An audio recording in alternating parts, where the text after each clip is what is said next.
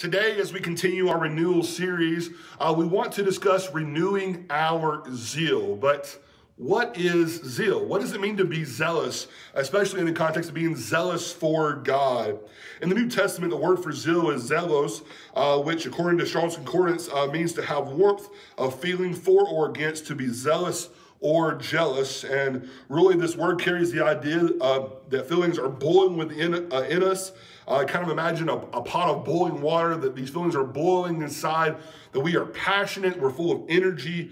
This is what we are to be for God. We're to be enthusiastic, passionate, just full of life. And so we are to have a zeal for God, a zeal for His Word, a zeal for His people, a zeal for doing good. We're to be zealous for God. So today, and trying to help us renew our zeal, I want us to turn over to Titus chapter 2 and verse 11 through 14. I think this passage is going to help us focus our attention today on several things that will help us renew our zeal. Titus chapter 2, verses 11 through 14. For the grace of God that brings salvation has appeared to all men, teaching us that denying ungodliness and worldly lust, we should live soberly, righteously, and godly in the present age, looking for the blessed hope and glorious appearing of our great God and Savior Jesus Christ, who gave Himself for us that He might redeem us from every lawless deed and purify for Himself His own special people, zealous for good works. Now, I know when we all listen to this, that we heard there in that very last verse, in verse 14, it said the word zealous. They were talking about zeal, being zealous for good works. But I want us to really consider this whole reading today as we consider different ways in which we can renew our zeal for God. And first, I want us to consider that in order to renew our zeal, we need to remind ourselves of God and of His love. I want us to turn back to Titus chapter 2 and verse 11. So for the grace of God that brings salvation has appeared to all men. Do we remember this about God? Do we remind ourselves continually that we serve such a good and awesome and wonderful God, that before the foundations of this world, God had a plan.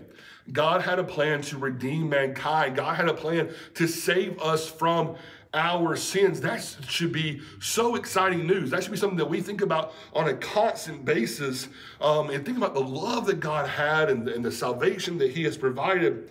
John chapter 3 and verse 16, He demonstrated His love by sending His Son, by giving us Jesus, so that we would have an opportunity to be redeemed, so that we would have an opportunity to be saved. And He talks more about this in Titus chapter 2, going down to verse 14. So who gave Himself for us that He might redeem us from every lawless deed and purify for Himself His own special people. And so we think about this, that it's not just the Father that was loving, the Son was loving too. And in fact, we look in Romans chapter 5 and verses 1 through 11, and we see the outpouring there once again of the love of God, and how that Christ Jesus, how He died for us, while we were still sinners, and how amazing that love truly is, that by the death, burial, and resurrection, that we now have an opportunity to come to God, to have our sins washed away, to be cleansed, to be purified from all those evil and wicked things of this world. And so we need to remind ourselves of the love of God. We remind ourselves of that new life that we are to be living in Romans chapter 6 and verse 4. We need to remind ourselves that as Christians, as those that have been purified, those that have put on Christ in baptism, that Christ has added us, to the church. That says there in Acts chapter 2 and verse 47 that the Lord adds to the church daily those that are being saved, and that we are His own special people. Titus chapter 2 and verse 14, and we're supposed to be zealous for good works. So in thinking of this today and how can renew our zeal, let's first and foremost, let's just remind ourselves of the God that we serve, of His love, of His awesome power and all that He has done for us.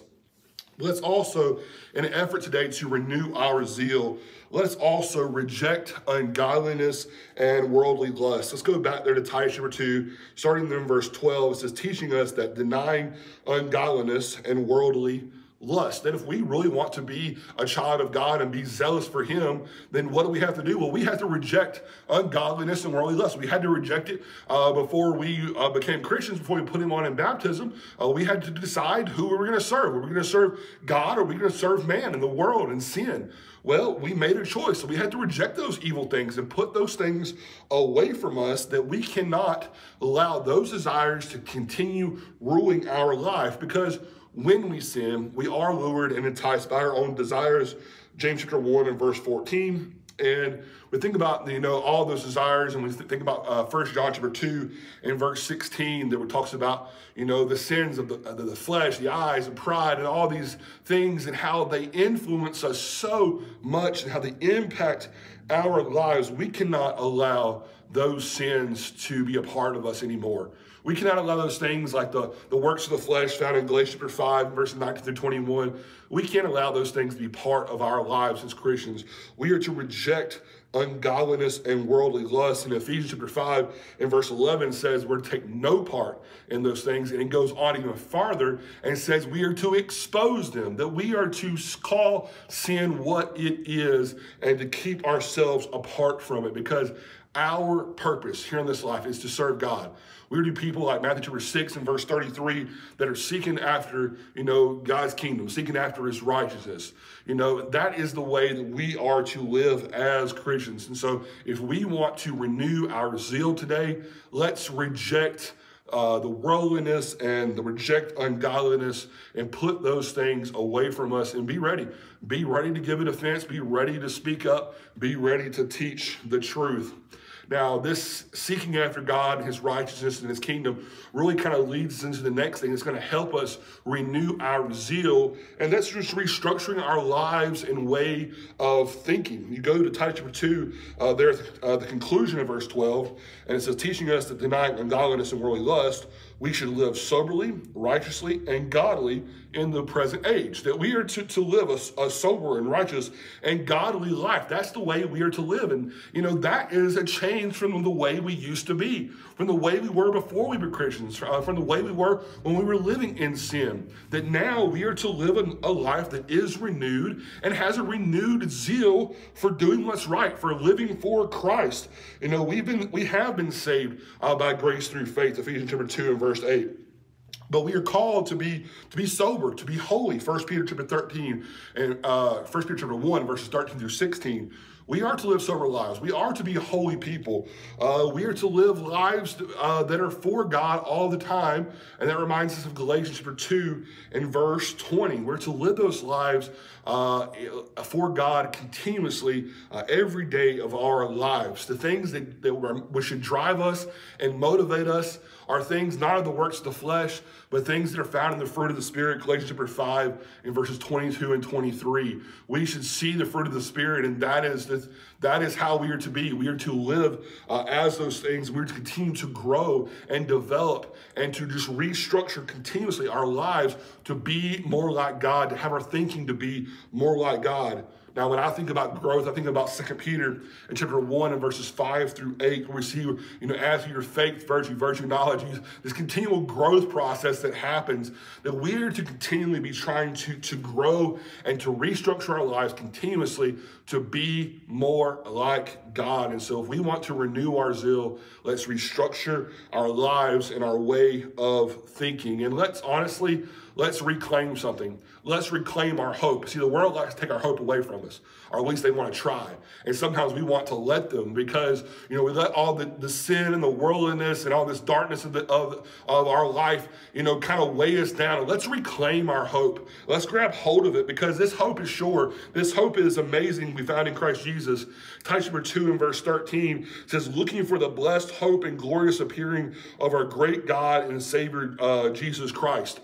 We have a hope as Christians. We have a hope as his people that we're going to be saved. We have a hope in his return and him coming and take us home and take us to heaven to live with him forever. And we need to hold on to that hope. We need to recognize that we're living by a living hope. 1 Peter chapter 1 and verse 3. We have a living hope in Christ Jesus. We need to understand, as we read John chapter 14 and verses 1 through 6, that Jesus is coming back. He's gone to prepare a place for us. And if he's going to prepare, he's coming back. He's going to come back and he's going to take us home so that we can be with him, so that he can take us to the Father. And these are things that we need to be assured of, that we need to be convicted of, that we need to let that hope be something that motivates us through life. You think about that assurance and conviction. We're thinking about the faith that is described in Hebrews chapter 11, there in verse 1, that we have assurance, that we have conviction, that we have this in Christ Jesus. We just need to have that faith. And so we turn to 1 Peter and chapter 3 and verse 15, and we see that we are to always be ready. Be ready to give a defense. Be ready to tell people why we have hope. For the hope that is in us, we're to do so with meekness and fear. And that is the way that we are to live. We are to be ready. We need to reclaim our hope. And this is going to give us such great zeal for God. If we're zealous for him, we're going to hold on to that hope. We're going to use that hope. And that hope is going to motivate us and strengthen us every day of our lives. And lastly, today, we just want to simply just say, we need to renew our zeal. We've talked about, reminding ourselves of God and of his love and rejecting ungodliness and worldly lust. We talked about restructuring our lives and our way of thinking and even reclaiming our hope. But lastly, just simply put, we need to renew our zeal. Renew that energy that we have for God, that service that we want to, and to passionately serve him with. 1 Kings chapter 19, verses 10 through 14, you see Elijah there, and he says that he is, jealous for the Lord, that he is zealous.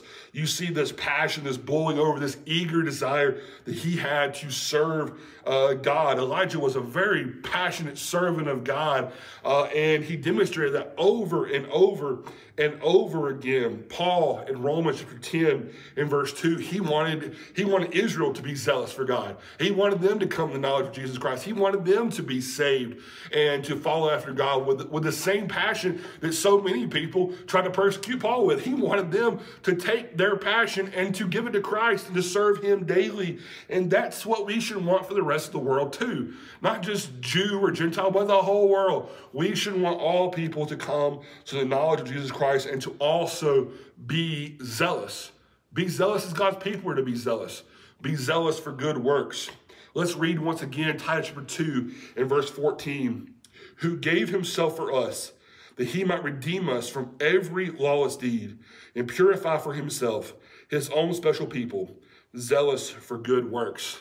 If that doesn't give us motivation and zeal, I don't know what will. Because when we listen to this verse, that Christ Jesus gave himself for us, that he might redeem us from every lawless deed. That who did? That we did.